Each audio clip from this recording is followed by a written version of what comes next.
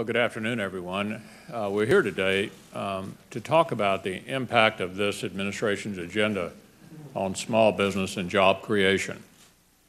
We already know that for the last year and a half, this administration has been running banks, insurance companies, car companies, nationalized the student loan business, taken over our health care, and a whole agenda of massive spending with their budget to increase the debt, to double the debt in 5 years and triple it in 10. All of small businesses looking at all of that activity, the additional burdens through a number of those proposals and wondering what else could they do. Well, it's coming. They propose to raise taxes on the top two brackets, and we'll probably have that debate in September, which would capture 50% of small business income and up to 25% of the workforce. Will have a devastating impact by raising taxes in the middle of a recession. So we've got with us several of my colleagues and also some small business people who will give you a sense of how all of this impacts the business people who would like to be able to hire. But the impact of all of this taxation, regulation, and yes, increased litigation as well, has a deterrent effect on what we would all like to do, which is to create more jobs. With that, let me see who's next. I thought I might just mention a couple of comments by writers. I've noticed increasingly that the newspaper pages and magazines are filled with commentary by people who are concerned about the future of our country and relate directly the tax policy to that. And more people are saying that the worst thing one could do would be to raise taxes. And I thought a couple of them put it particularly well. DeRoy Murdoch, for example, writes, if pumping money into people's pockets stimulates the economy, vacuuming money from their pockets should depress the economy. And these small business folks who you're going to hear from today can certainly validate that. He says the best way to cheer up the economy and those who make it tick is for Washington to stop raising taxes and reverse its reckless and relentless spending spree. Well, folks, that says it all. There is one excuse, though, that people use for raising taxes. Well, they say, after having spent all of this money, we have to do something about the deficit. And I thought that Dan Henninger had the perfect response to this. He writes, raising taxes to cut the deficit is a bailout for the spenders. Well, exactly.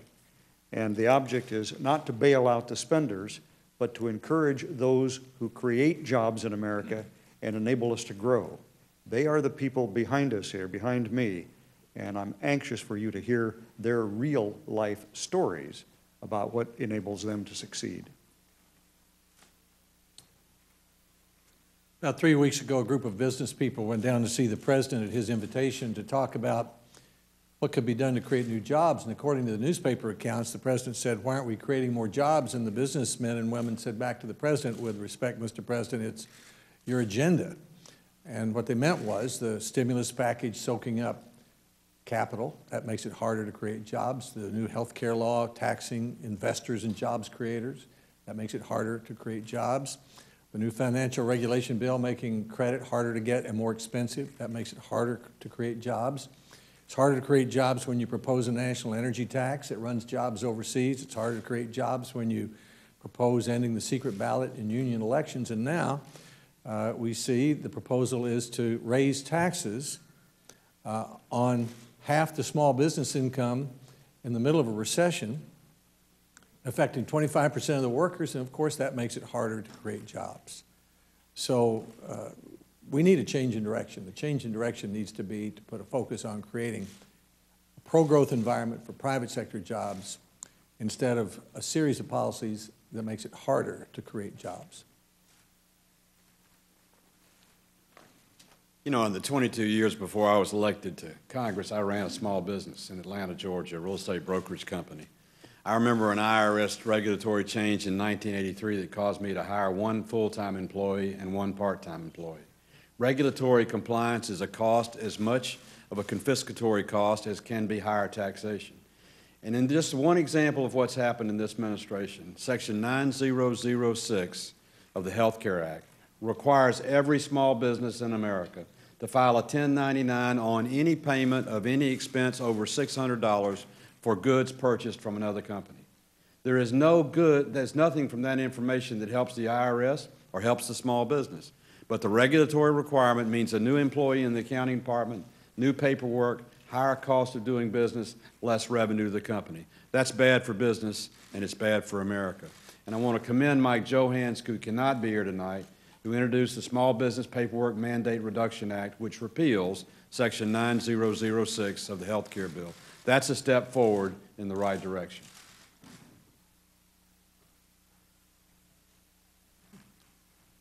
Good afternoon. My name is Craig Fritchie. I'm with Tart Lumber Company out near Dulles Airport. Just here to say a few words about our small business.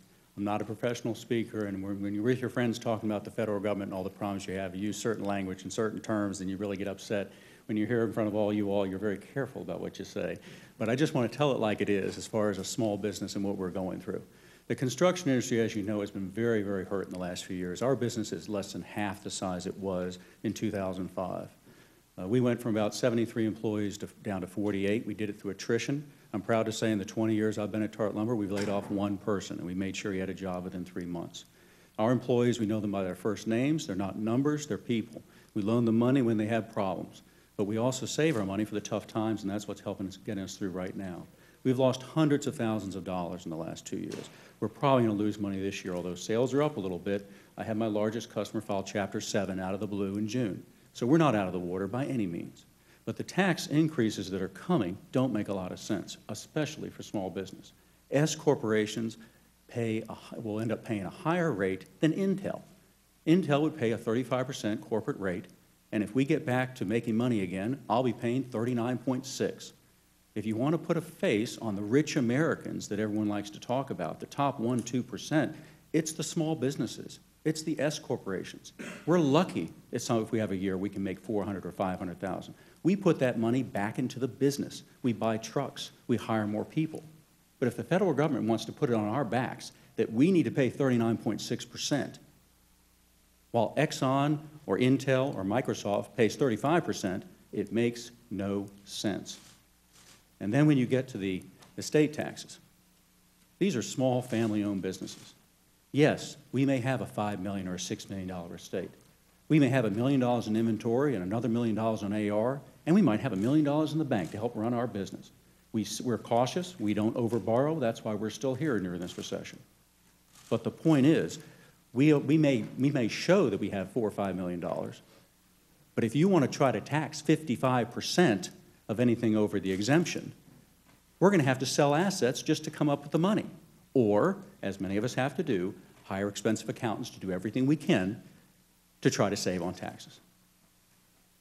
I'd love to talk more about the 1099 regulations coming up, but I believe we have another member that would like to discuss that. Thank you.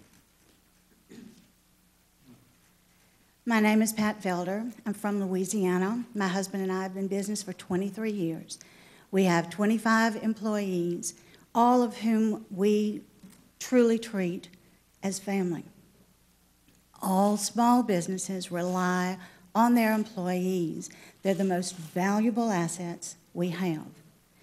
Our concern with the 1099 situation is I'm looking around my office trying to figure out who is going to absorb this work.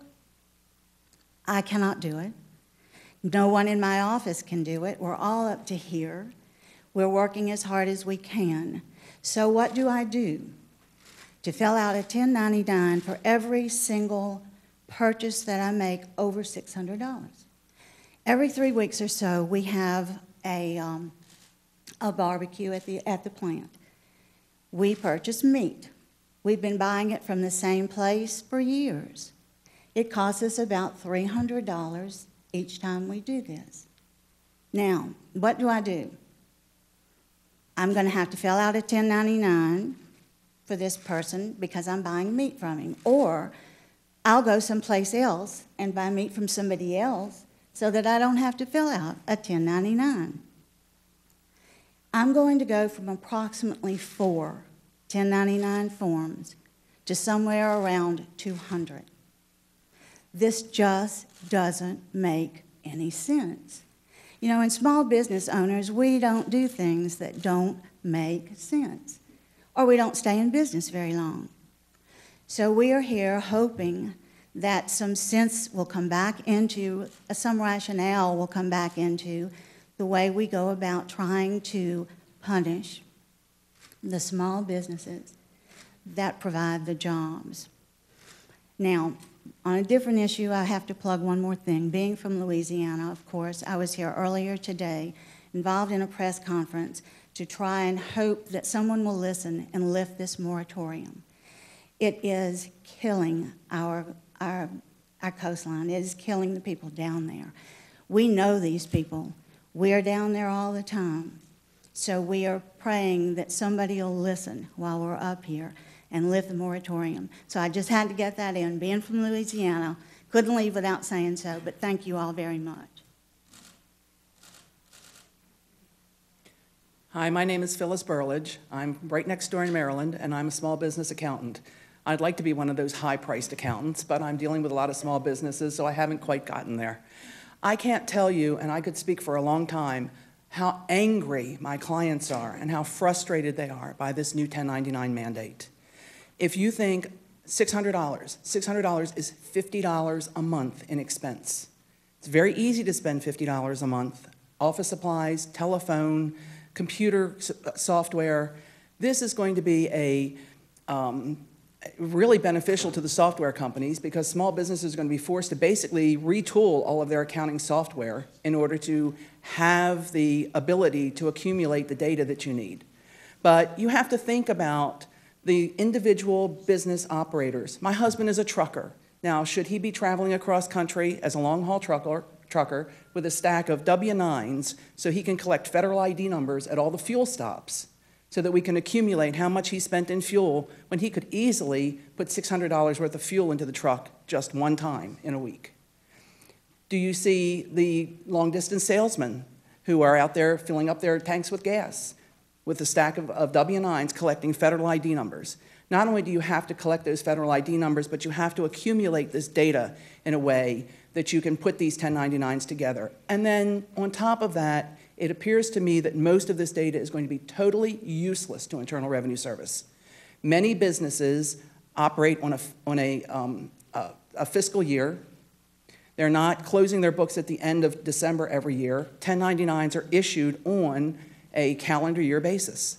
Many businesses operate on an accrual basis. 1099s are issued on a cash basis.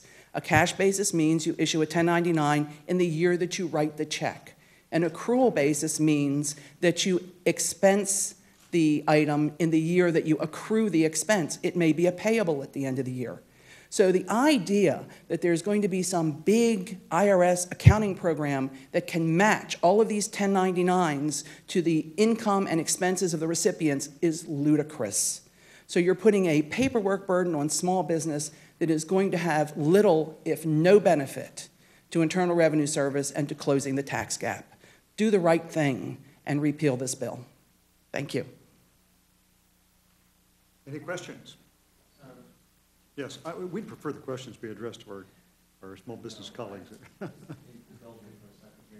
have been very successful in the past few years at painting these higher tax brackets as tax cuts for the rich. They've also been pretty successful when you argue that you cut taxes for the sake of the economy and saying that they're going to increase the deficit. As you're pushing this message now, how do you overcome that message and get the public back on your side?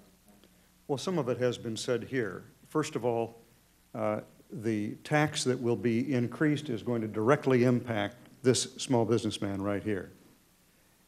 He already said so. Is that a desirable thing? Do we need to raise taxes on the people who create the jobs in our country? And small business generally creates the jobs first out of a recession. So it's both contrary to job creation and economic growth, and it hurts people. And what good does it do? As I quoted here, raising taxes to deal with the deficit is like a bailout for the big spenders. The answer is to stop spending so much and promote economic growth so that the economic recovery and the addition to the gross domestic product will generate the tax revenues that the government needs. According to the CBO, by 2020, we will be above the historic level of revenue collections by the federal government. I think it's at 18.6%. But under the current budget, we will be at a historic high in spending, over 25% of GDP. So the problem is not a lack of revenues, for which you need to raise taxes. The problem is too much spending. And if we want to save our economy and put people back to work, like the folks that work for these folks, then we don't want to raise taxes. Question for some of these folks here. I have a question for Senator Iverson. On the 1099 position, did you sponsor an amendment last year that would have created this provision? What did you know? That was the offset on the housing tax credit, right, which was what the intra-company transfers and purchases, not the inter-company transfer and purchases. It's an intra-company within the country, not inter. Any questions for our guests here? Some of them came a long way to be with you. Anything else? Well, thank you all very much for being here. We appreciate your attendance.